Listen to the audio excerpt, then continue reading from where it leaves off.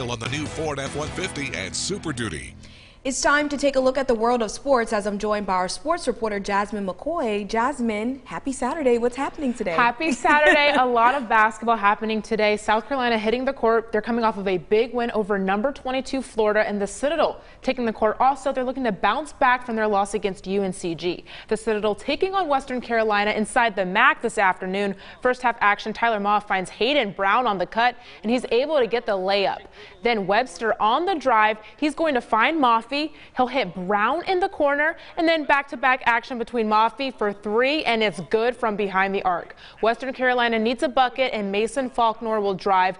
Good defense by Fletcher Abbey, but just the catamounts get that one to fall. Hayden Brown will make a quick in-and-out move, and he's at the basket for two. He would finish with 21 points and 15 rebounds. Tyler Moff will have 14 points and 10 assists this afternoon, and those double-doubles push the Bulldogs past the catamounts. The Citadel gets the 74-63 home win over Western Carolina.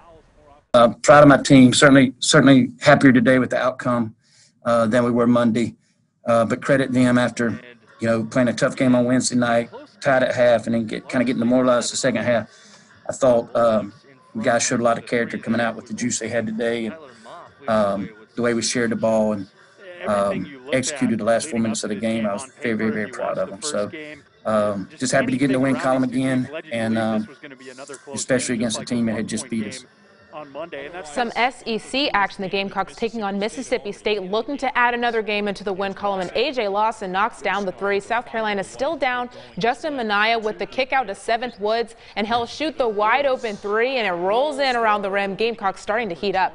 Mississippi State won't connect on the other end. Kuznard kicks out to Seventh Woods, and that's 3 threes in a row for the Gamecocks, but South Carolina wouldn't be able to stop the Bulldogs' fast offense today as they lose 75-59.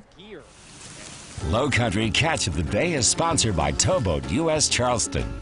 Let's take a look at our Low Country Catch of the Day. Walker Lane caught this 22-inch redfish with his grandmother, Pauletta Green. She sent in the catch. We appreciate the picture. And to be featured as our Catch of the Day, send us an email with a picture of you and your catch. Write the subject as My Catch of the Day. Don't forget to tell us your name, the location of your catch, and the size. We're going to pick one every day and air it at the end of our show.